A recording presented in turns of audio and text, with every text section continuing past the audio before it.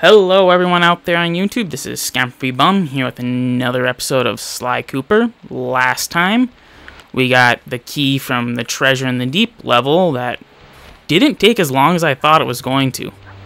I was pretty sure I was going to mess up and have to redo that level at least 2 or 3 times. In this episode, we're going to get the final treasure key, which is hidden over there.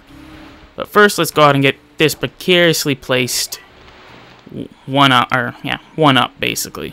Extra life, 1-up.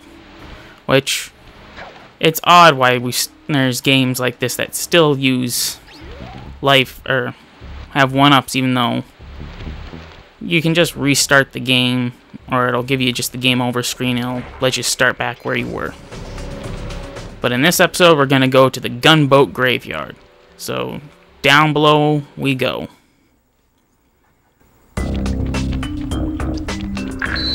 And ahoy, dog hands! Capital job unloading that cargo last night. You're the crown jewel of my operation. Do me the service of proving your worth yet again by protecting the treasure key that I have stored down there. It appears there's a prowler on the premises. And if any of you let him get his hands on that key, I'll personally flog the lot of you for an entire fortnight! well, it looks like they're all gonna get flogged for a fortnight, because we're gonna go get that treasure key. But this is, like he said, the area where he has all of them offload all the treasure that they get from the sunken ships. So there's a lot of these walrus guards down here. Just everywhere you'll see walrus guards and squid guards. There won't be much in the line of security, I don't remember down here, but there is a lot when it comes to having to do platforming over water. Which, that must be that must have been that ship that he mentioned earlier in the series where he said, oh, congratulations on getting that, sinking its 50th vessel, because that ship's still pretty on fire. And we have to just avoid those 2 bottles over there, because I'm pretty sure, if I remember correctly, what am I, a duck? Correctly, that there's a spotlight constantly pointing on them, so there is really no way to get those 2 bottles without setting off a spotlight. And there's only 20 bottles to this level. I thought there was 30. I know there's in later missions that there's a total of 40 in some of them, which gets really annoying. And, well, ain't that disturbing looking? Eyeball floating up from the depths. Makes you really wonder what's in these oceans. You're not that big of a challenge, buddy. Wait, why do they have these wings mounted here like this? It's not like they're disassembling a plane. Is it beneficial to sneak over top of him? Nope. There's the dive technique we picked up, I think, in one of the in the last episode that had a treasure vault. Just use it to slam down on guards. I think it's uninterruptible. So once you do it, you don't have to worry about a guard hitting you while you're doing your dive attack. And no, I thought there was bottles up there.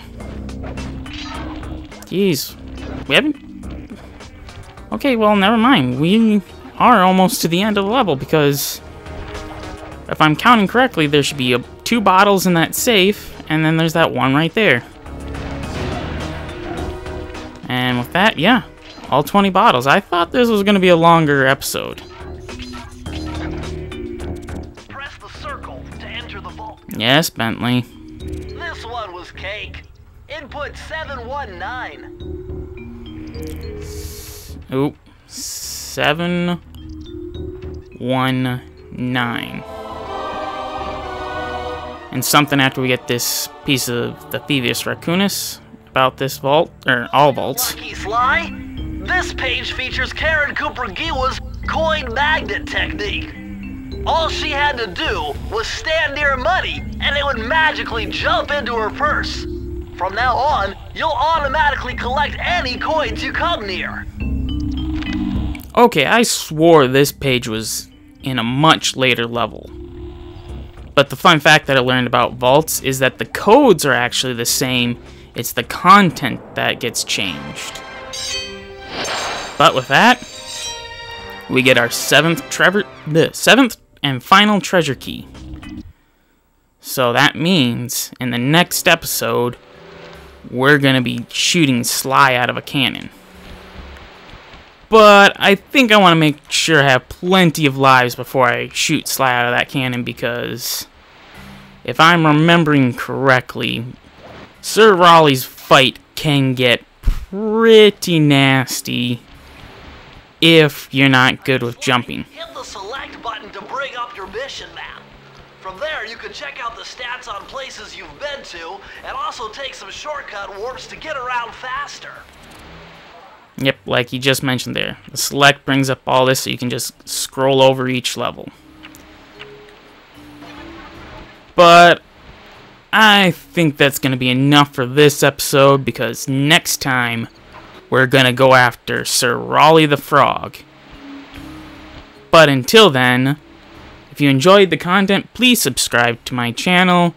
And this is Scampery B Bum, bidding you all adieu.